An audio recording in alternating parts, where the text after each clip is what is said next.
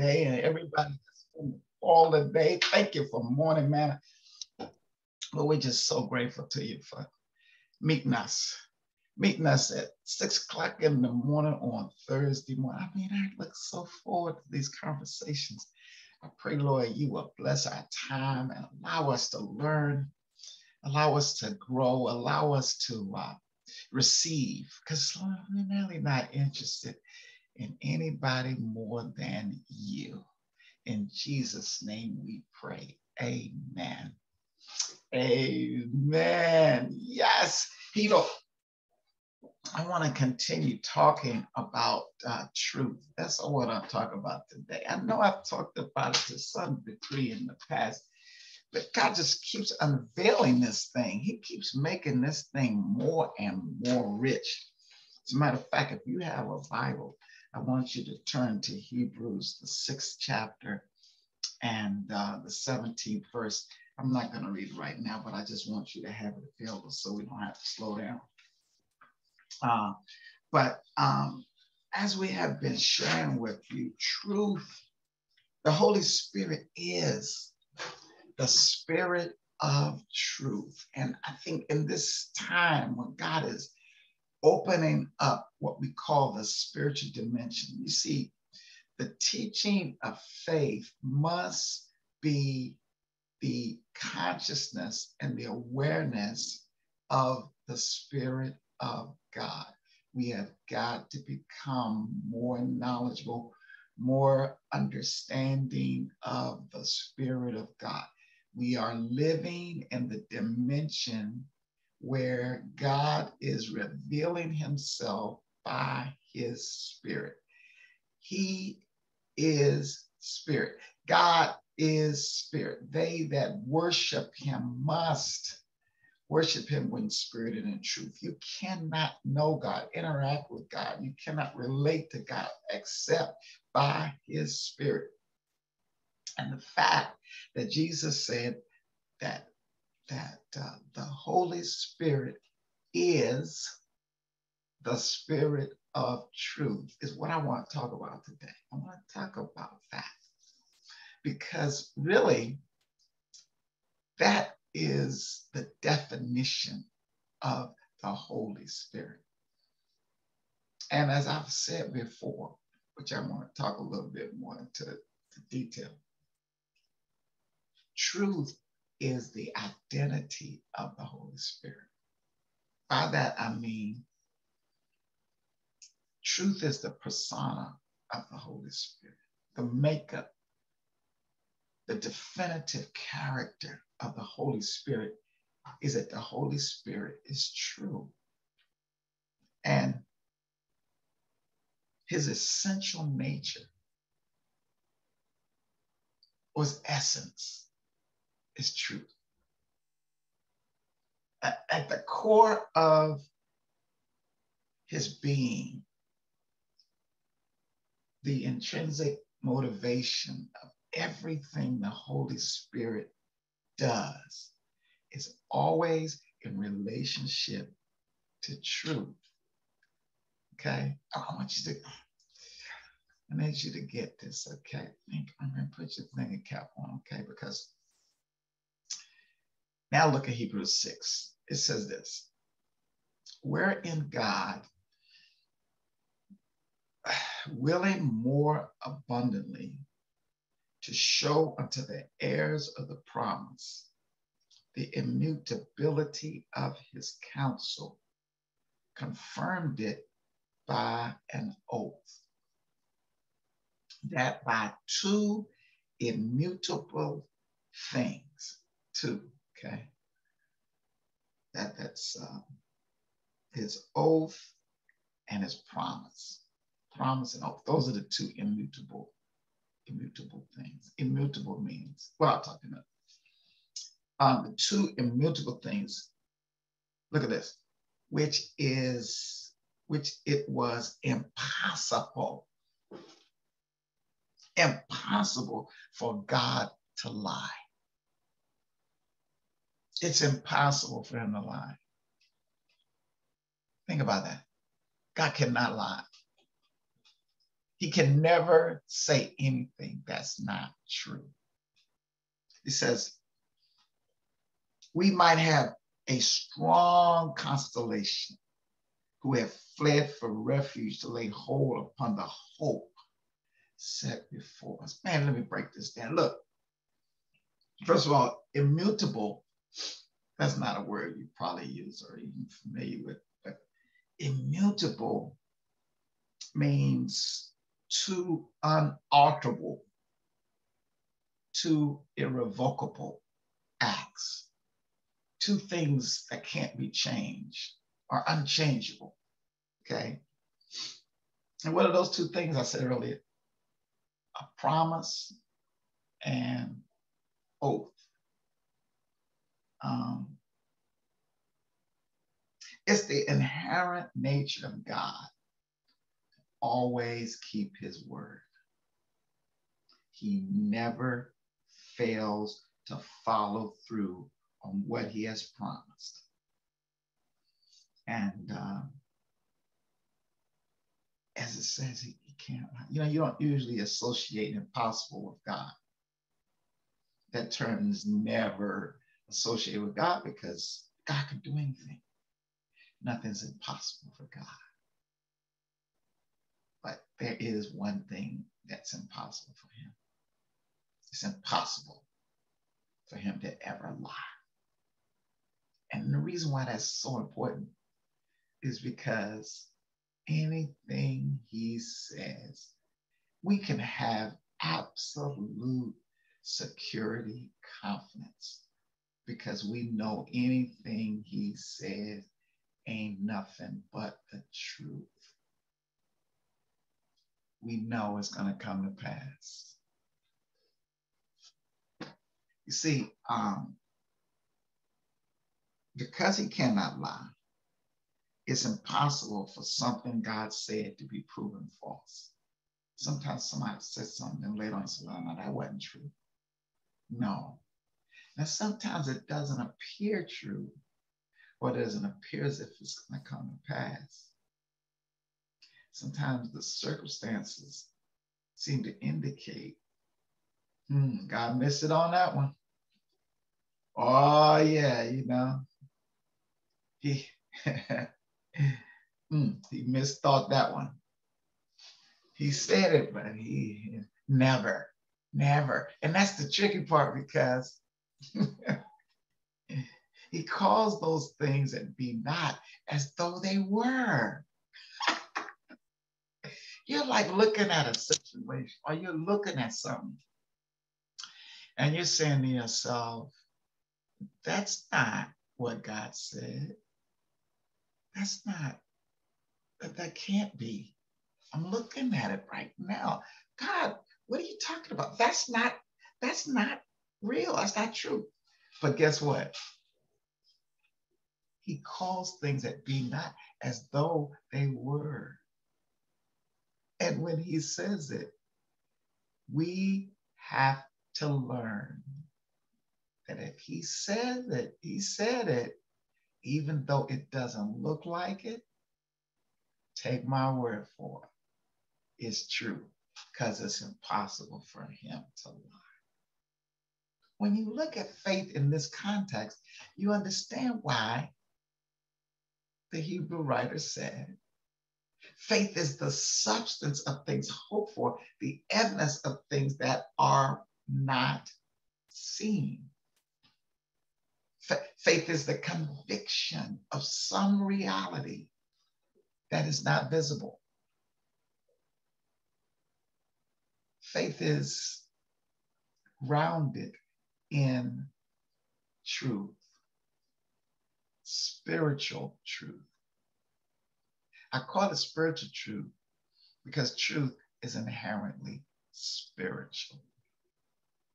Because the source of truth is God, and God is spirit. And I love this. I was reading this morning. He says, two immutable things. It's impossible for God to lie. Meaning that He can never break a promise. There can never be a question of God ever deceiving you. He never deceives you. You know, but then the next verse says, he says, which hope we have, listen to this, as an anchor of the soul. Wow, an anchor of the soul. Anchor of the soul. Now you got to know something about boats, and you got to know something about, the water. See, the water is a very unstable place. Okay. I'm talking about deep water. I'm not talking about the water you can walk. I mean, it's shallow, you can walk on your feet. That ain't what I'm talking about. I'm talking about when you're out on the water and the water is really deep. You're at the mercy of that water. Okay. And that water can shift and change on you. It's such a great illustration of life. Because, life can just switch up on you, change up on you, and it can be very unsettling. Because, one day everything can be fine. Next day, all hell can break loose. Things can be so unsettled, all out of sorts. And it's those times that you really appreciate God. Those are the times when you really appreciate a relationship with God. Because I don't know if you've ever been in a storm on the water, but I have been on a storm. I've been in a storm on the water. And let me tell you something. You do not want to be on the water in the midst of a storm, because that water will throw you around and you're completely at the mercy of that water. And I really thought that might have been my last day, that's what, how you have those moments when you staring down death. I was staring down death that day, man, because that water was coming in the boat. I was going from side to side. We were hanging in the fellas trying to fish. And I had taken this class about seamanship and all that. But I couldn't remember what they said to do in a storm. I couldn't think of what to do. I just was like, oh man. So I got my little cell phone. While I'm holding on, I call the Coast Guard. Guess what they tell me? They say, put your anchor out. All that time I had an anchor. I never used it. I never looked at it. But that was a time when I needed that anchor. Why? Because that anchor would hold that boat in place. It would lock down to the bottom of that river, and it would hold. Of course, it didn't, but I'm just saying that was the purpose of it. He says, hope is the anchor of your soul. Hope holds you in place, because all around you things are just out of sorts. There's a lot of just uncertainty and danger, and you're threatened. But guess what? Boom! Hope holds you in place. He says, sure and steadfast. I love those two words. Sure and steadfast. And then he says, and which entereth that within the veil. I'll talk about that in a minute. But we ought to live with a strong consolation. When I say consolation, the Greek word for consolation is encouragement. We ought to be encouraged.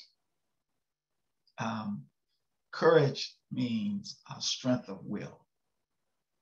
Okay, that's what courage means. Encouragement means to strengthen yourself or be firm in your belief. Okay. Encouragement, a lot of times associated with what somebody does for you. It mainly is about what you do for yourself, how you are able to lock down on the reality and just give yourself a talking to. I hope you talk to yourself, because there are a lot of times when you need to tell yourself something, okay? Because self will get out of bounds. It'll go too far. It'll operate in fear. It'll get you all discombobulated. And you have to talk. You say, oh, come back here. We're not going there today. We're not going there today. I'm serious. You have to talk to yourself. Get real mad. Some thoughts come in your mind. You say, no, we're not done. Vengeance is the Lord. How many of you ever had to do that one? That's a really important word. Vengeance is mine. I will repay. You got to let the Lord fight your battles. I mean, because you want to take matters in your own hands. Because you remember, don't you? You used to look. Don't start, that won't be nothing.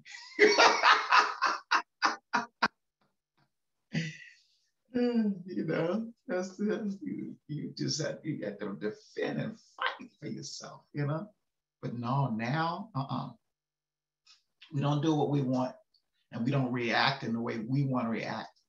We do as what the Lord tells us. But sometimes self's like, all right, let's put that spiritual thing down for a minute. Okay, I'll come back to the Lord later. Lord, let me do this first, and then I'll be back with you. No, come back here. You're not doing that. You're not going to let your ego get out of hand. He says, I think it was Moffat. Moffat describes consolation as the mighty indwelling strength or confidence. Look at that, indwelling strength. He says, who you take refuge in him, claim as your protection. He says, we lay hold upon the hope that's set before us. Another translation says, we grasp or get hold of the hope that lies ahead of us. We seize upon the hope that is offered us. Don't try to write this down. I'll tell you what, I'm going to give you a copy of my notes, all right? And, I already sent it to King. You get a copy. You can read it. But I want you to just listen. I need you to just listen. Okay, don't try to write everything down. Okay.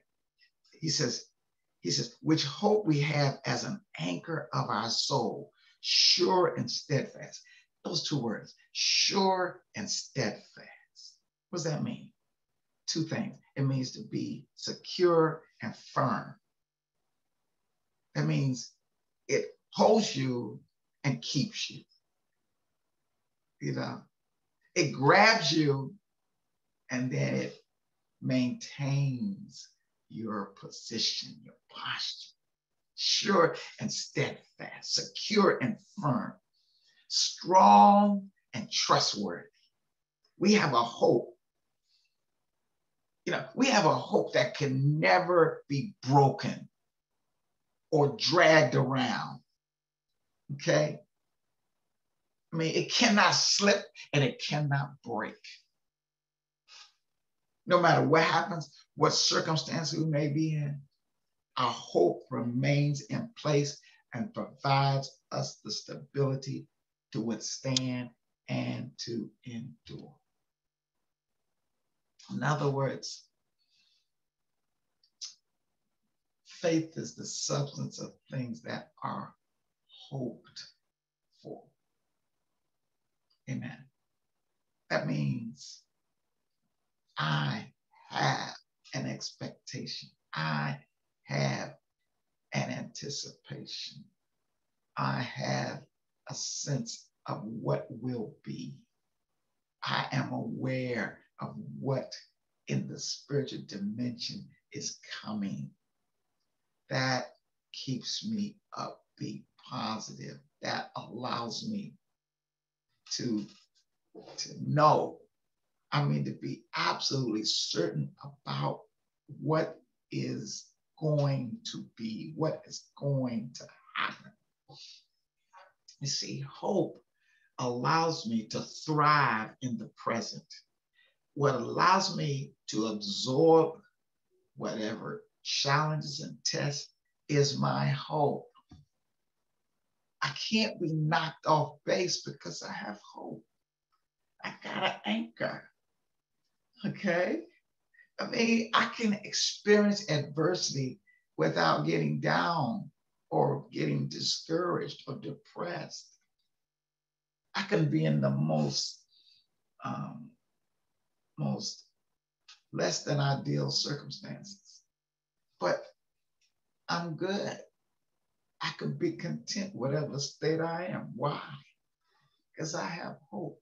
What does the enemy attack more than anything else? Your hope. He wants to build a narrative. You're messed up. This is never going to work. You're done. It's over. That's the lies he tells you. But you're never over because God can't lie. God can't fail. Nothing he ever said did not come to pass. I mean, you say, well, what are you going to do about that? Well, I don't know what I'm going to do, but I do know one thing. God said this, and if God said that, that cannot be untrue.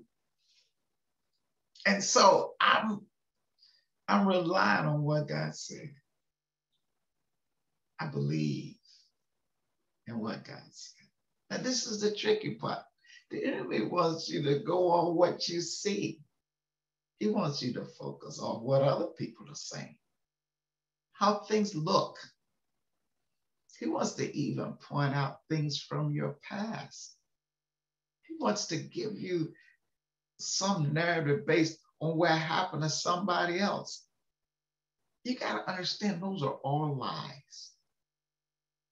Those are all lies. And don't let him tell you what happened to somebody. Tell him when he says that, say, look, I'm not somebody else. That may have happened to them, but they ain't got nothing to do with me. Because I operate in truth. And God never lies. I love, he says, I can't get bogged down on this, but I gotta mention it. I gotta mention it. He says, which entereth that within the veil. Wow, that's amazing. In other words, it passes behind the veil. What passes behind the veil? The hope. The hope enters. Look, this is Godspeed. Godspeed. He says this. Hope enters the inner shrine behind the curtain. Wow. I mean, hope reaches into the Holy of Holies.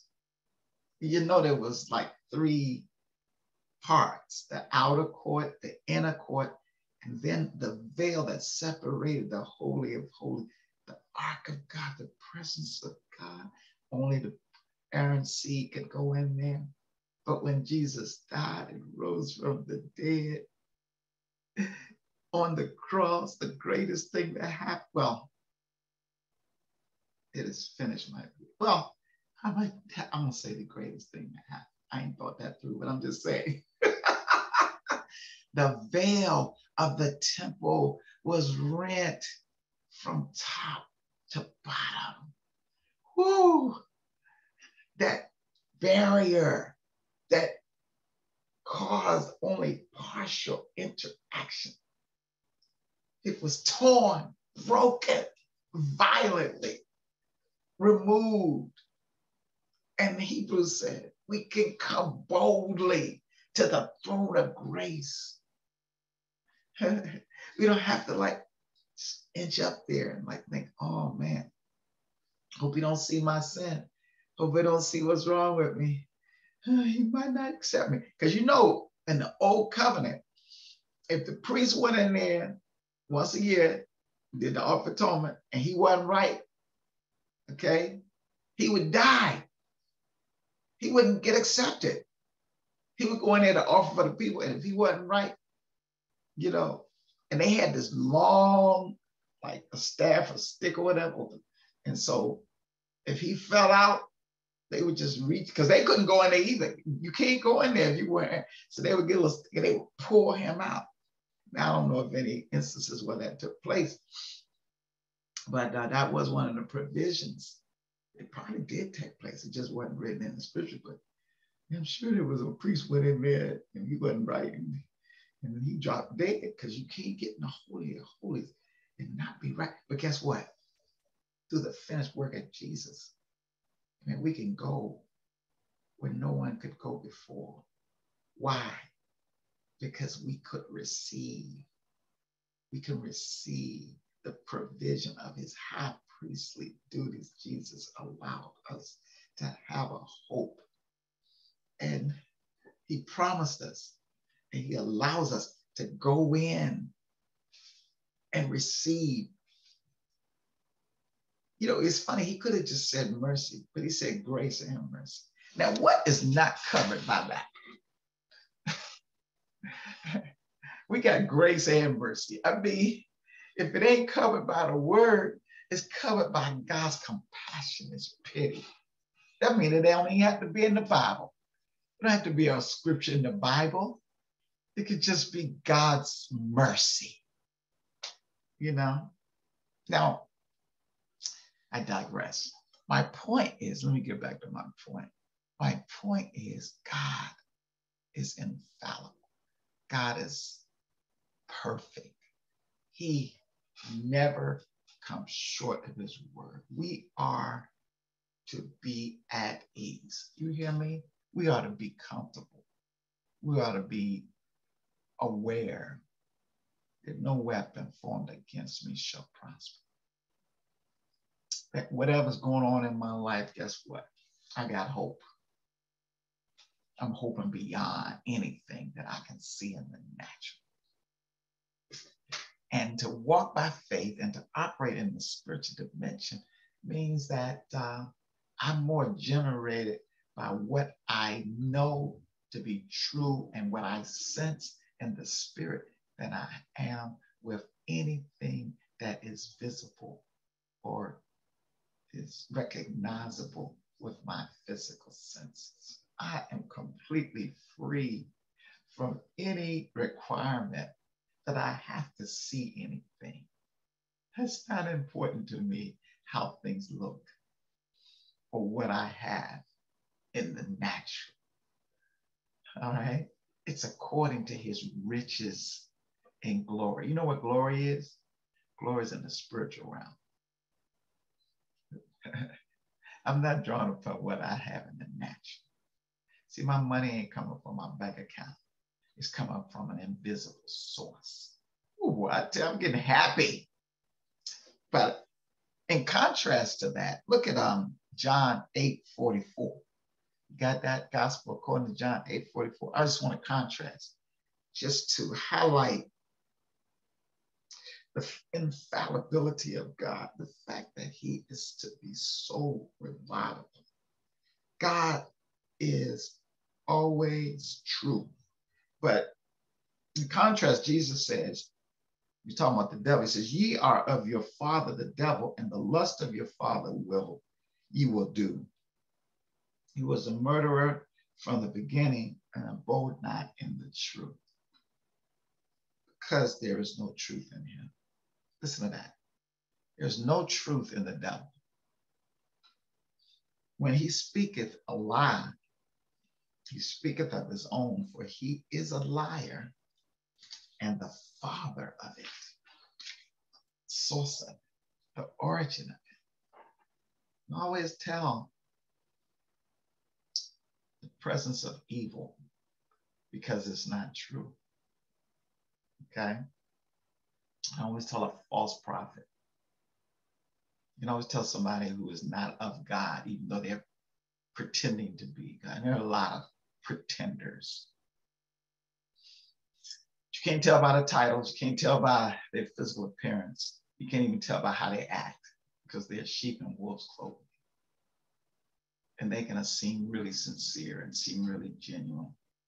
But what gives them away every time is what comes out of their mouth is not true. They're liars. And they use superstition. They use superstition and try to promote that to get you to accept their lies. Okay, but it's really not true. And they tell you things, false things. I've been in a lot of places, and I was sitting there thinking, that's not true. And I'm gonna sensitize you same way.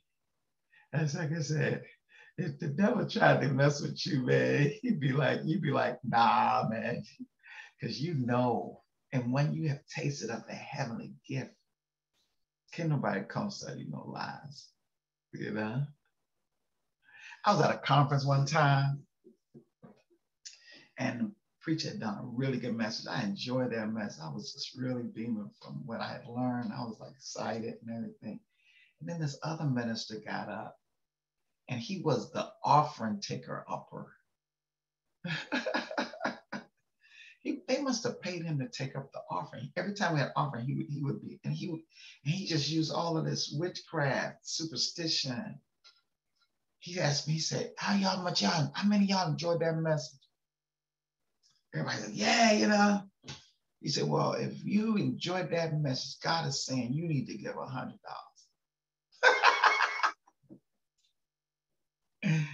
I was like thinking, first of all, everybody ain't got $100. Second of all, God could be telling somebody to give $1,000. And you're lying if you're going to tell me that God told you to tell or everybody in this conference to give $100. That's false. And I want you to get to a place where when you hear something that's not true, your spirit reacts. Why? Because the Holy Spirit is the spirit of truth. You don't let people put you in no witchcraft. You don't let nobody put you on the defensive, put you on no guilt trip. People come up with these false and fake prophecies. People come up to you, try to tell you, the Lord told me to tell you, or gonna rebuke you. The Lord told me that you are the you. You'd be like, wait a minute, God ain't told me that. And that's the thing about these people with these call themselves prophets. Let me tell you something. If somebody is prophesying, 3 things ought to be happening: comfort, edification, or exhortation. Okay? That's 1 Corinthians 14. I don't know the exact verse. Look, if somebody come up to you and say, the Lord told me to tell you this, and it does not comfort, it does not exhort, okay? And if it does not edify, that is a false prophecy, and you reject it outright, because God is not on 2 sides.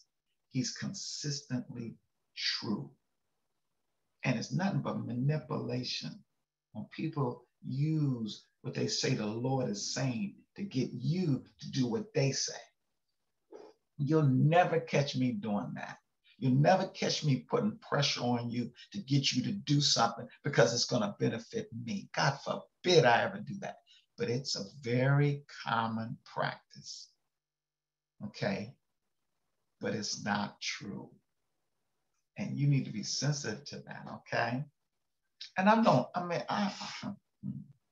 some people really are sincere. They really think they're helping you, but they put fear on you. They put doubt on you. They make you so out of sorts. Let me tell you something. God is not the author of confusion. When somebody calls themselves giving you the word and they confuse you, that's a real sign there's something wrong with that word, okay? And check your heart, make sure you ain't wrong or whatever. But let's just say definitively, God is not the author of confusion. And he's not making you feel guilty. Let me explain something to you about guilt. Guilt was addressed at the cross. Do you understand me?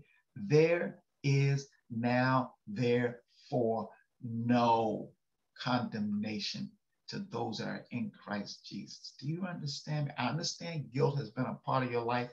I understand you've always experienced guilt, but let me tell you something. The blood of Jesus has cleansed you from all unrighteousness. As a matter of fact, provision has been made for guilt, because I'm not denying that you don't mess up, you don't make mistakes, you don't get in the flesh sometimes, do something you shouldn't do. But even then, you don't have to experience guilt, because as soon as you realize it, if you confess your sins, he's faithful and just to forgive you your sins and to cleanse you from all unrighteousness. At no point, at any time, should you ever be walking around guilty. And when I say guilty, I'm talking about all of its brothers and sisters, like regret. You're not to have regret. You say, well, Pastor D, I just regret that I didn't go to. Listen, stop it. Okay? That's the sister of guilt. Remorse. I wish I had. Stop wishing and feeling bad about what happened in the past or what shouldn't have been. And don't let people, let me tell you, witchcraft, I'm getting off my subject, but let me tell you something. Let me explain to you. Witchcraft is mental pressure that a person puts on you to control you. And people who use witchcraft are typically not people that are walking around with a big hat and, the stick, the broomstick and flying around, standing over a pot. They can be somebody like your mother. It could be somebody like your husband, your wife. It could be somebody like your kids. It could be somebody like your pastor, not this pastor, but I'm just saying. And you say, well, Pastor, how do I know? You know by the methodology of trying to, number one, manipulate your mind, project guilt, force you to do things against your will, assert their will over your will, dominate you, control you. Whenever somebody try to control you, right away, that's a devil. Hold on a second. No. Sometimes you be in a job situation and you got these quotas you got to meet. You got to meet these certain, it's about productivity because it's about money. And sometimes as a result of trying to get you to produce and be more productive, they mess with your mind. And so they'd be like making you feel like your value is in how much you can produce. And like you're depressed because you didn't meet their criteria for what you should have accomplished. And then they try to work you against other people, get you competing and get you feel like you didn't do as good as so-and-so. Whatever. That's false reality. Let me explain something to you, okay? I work here because I need the money. This is my means of support or whatever, but this is not any indication of who I am, what my value is. I don't need your approval. I don't need you to tell me I'm a good person or that no, whatever you think about me, that's your opinion. But I know who I am in Christ, and I know my value is in the fact that I am a pearl of great price. I'm a royal priesthood. I'm a holy nation. I'm a son of the Most High God. Ain't nothing you can say and do, and ain't nothing happen on this job that's going to ever make me think any less of myself. I am not losing no sleep over what's going on at this job. I'm eating all the food I'm supposed to eat. And when I fast, but I'm just saying I enjoy my food. I ain't have no indigestion, no stress. You know why? Because I am operating in truth. I'm trying to get back to my subject.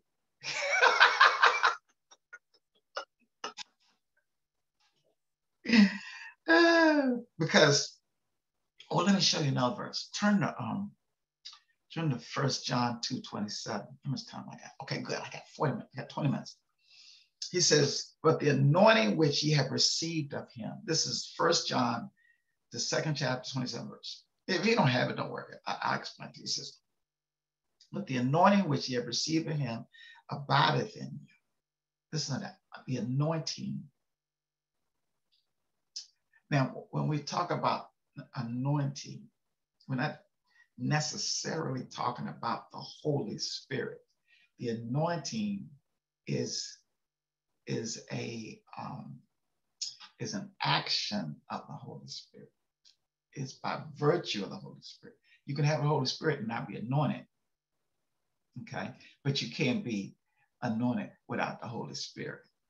You understand? I hope I didn't lose you. But my point is that the anointing is this special ability to function in a particular way or to do a particular thing. And the Holy Spirit gives you that. Okay? He says, you have an anointing that you have received, and it's on you, a special ability. Okay? You need not that any man teaches you. One of the things that happens is that when people see that anointing on you, they want to take advantage of you. They want to use that. They want to benefit from it. And don't get me wrong, they inherently are blessed by your anointing, by your mere existence. Like, for example, on your job, those people don't realize that your presence on that job helps the environment and has brought great benefit because of the anointing that's in you. For example, you bring unity. You're the light of that place. You're the salt. You preserve that place. There are things that would have happened there if you hadn't been there, but because you're there, you literally have been a hedge and protection. They don't realize it, you know? They think you just a holy roller, just so, oh, we talking about praise the Lord. They don't realize it. But it is your anointing. Your family, your husband, he don't know it. He don't know. He don't know how blessed he's been because he was married to you. How many things he's escaped. And sometimes when you tell him something, he don't realize it. He don't realize that what you just said to him saved him, was helpful to him. But don't worry about that. Just take my word for it. There's an anointing on it. God talks to you. He tells you things. He shows you how to avoid. Like when you're in a grocery store, he tell you what to buy. Yeah. And like sometimes you get ready to pick something up and buy something that's spoiled and someone said, well, put that back. No, you don't want that. So well, I want your steak today. No, put that back. He said, get this. You don't even know why, because it's the anointing. And so, but as the same anointing teacheth you of all things and is truth and is no lie, even as it hath been taught you, ye shall abide in him. The anointing is always true and it cannot lie. I mean, there is an inherent, intuitive, discerning nature to the Holy Spirit's anointing that he has in you. And you can just sense something is not right. Somebody says something. You know, because of the Holy Spirit, people can be lying to you and they can be giving a whole lot of basis for what they're saying. And it can sound really reasonable. And your spirit's like, bing, bing, bing, bing, bing, bing. Has anybody ever been trying to sell you something, right? Because, I mean, let's face it, they're trying to get commission. And they start saying stuff. And it sounds so good because it's just what you need to hear. It's just what you want in that product. I mean, that's just it. But your spirit's like, nah, they lying. They lying. That ain't true. Do not, I mean, anytime you make a purchase, any kind of purchase, the Holy Ghost will tell you, nah, don't get that. Or the Holy Ghost will say, yeah, that's a good deal. That's a good deal. Get that. Get that. You know, especially those of you who are shoppers. I know that Pastor S is a shopper. But you know, Pastor S has an anointing when it comes to shopping. And I benefit from it because she ain't buying nothing overpriced. Nothing. Of course, it means we have to stay shopping longer, but I'm just saying. We don't associate that with the anointing, but it is. It's the anointing. And the thing about the anointing is true. And so the Holy Spirit is the spirit of truth, meaning that the way the Holy Spirit moves is always consistent with truth. He always operates through the medium of truth. By medium, I mean the agency or channel of truth. Truth is the mechanism of how the Holy Spirit does his work. Truth is always the context in which the Holy Spirit works. Consequently, you can always identify when it's the Spirit because it will be true. That means everything the Holy Spirit does is tied to the transmission of truth. The nature of the Holy Spirit is only to be accessed through the truth. When you're in, listen to this, when you're in truth, you're in the Spirit of God. Let me say it again. When you are in truth, you're in the Spirit of God. That means you can only relate to God in truth. They that worship him must, it's imperative that they worship him, what? In spirit and in truth. And when one of the things that, I gotta chase a little bit of a rabbit, okay? You see, the misconception of spirit is the big barrier sometimes to us being able to relate to God, because the devil, the enemy, knows the power of God's spirit. So what is he trying to do? He's trying to make the concept of spirit mysterious. He's trying to make it scary.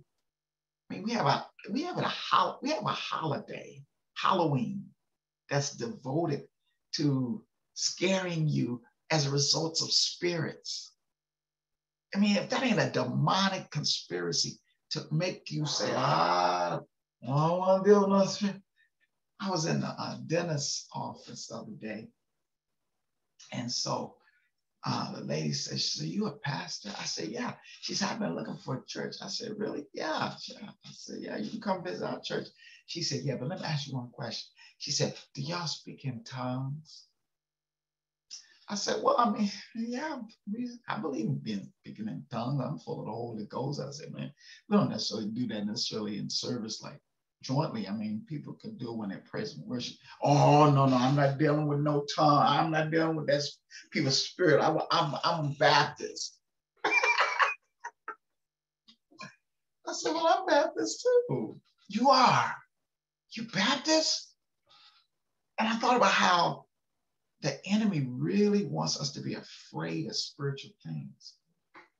He wants us to stay away from anything spiritual. Why? Because he knows that lights out. When you have the spirit of truth and the Holy Ghost directly, he can't lie to you. Because he tell you something and the spirit say, nah, that's a lie. You just be counseling him at every point. So he doesn't want you to get in the spirit. And so we don't think of spirit as a way of thinking. Spirit is a way of thinking. Do you hear me? I mean, the spirit of something is the way of thinking of something. It's that simple. The Holy Spirit is the spirit of truth. The spirit of truth is the way the Holy Spirit thinks, the way God thinks. And when you are under the influence of the Holy Spirit, you are under the influence of truth. And that is a good thing. That's a thing that makes you secure. It allows you to be able to be equipped for life, for circumstances, to deal with change, to face challenges. Why? Because you have the appropriate, well, you know what? Okay, when I say truth, I mean three things, okay? Three things.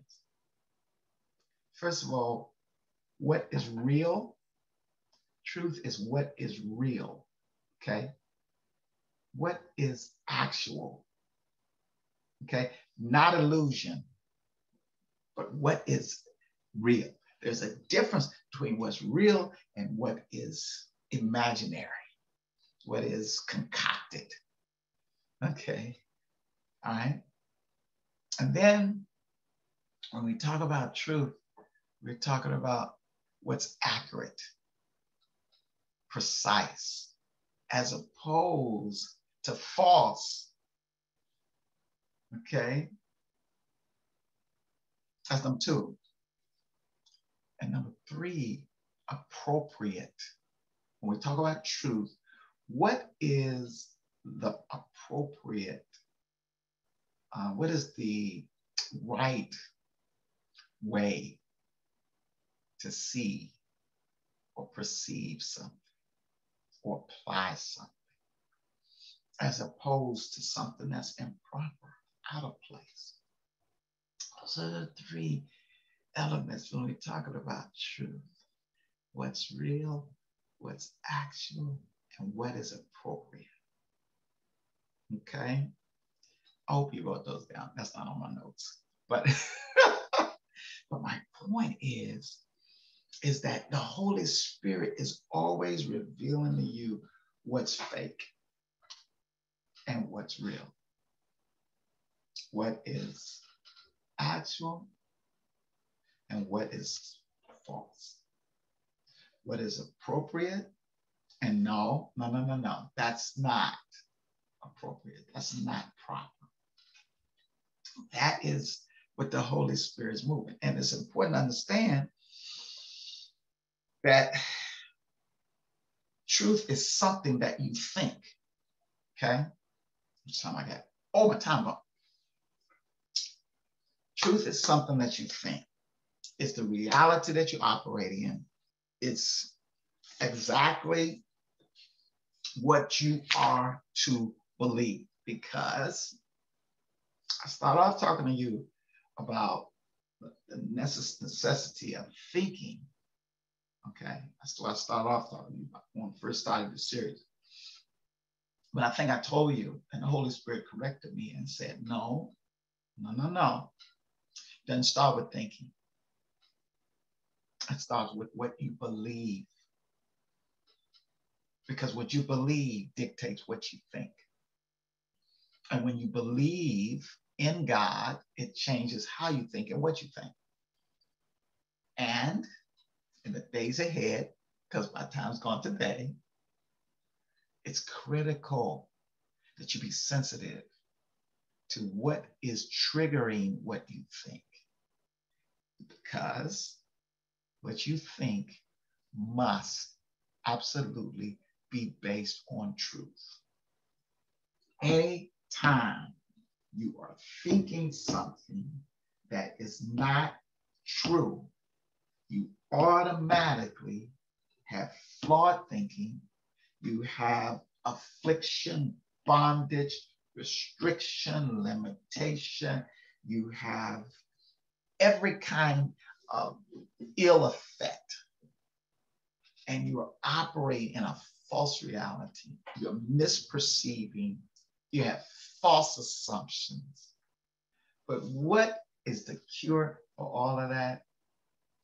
Truth. That's why the Holy Spirit is your paraclete. The Holy Spirit allows you to navigate through life and to thrive. Why? Because you operate according to the Spirit of truth. Father, thank you. Lord, allow your Spirit to dominate. Lord, we want to come under your unction, your influence. We want the Holy Spirit to dictate everything today. Every thought to the obedience of Christ. God, I thank you in Jesus' name. Amen. Manna out. Manna out. Manna out. Manna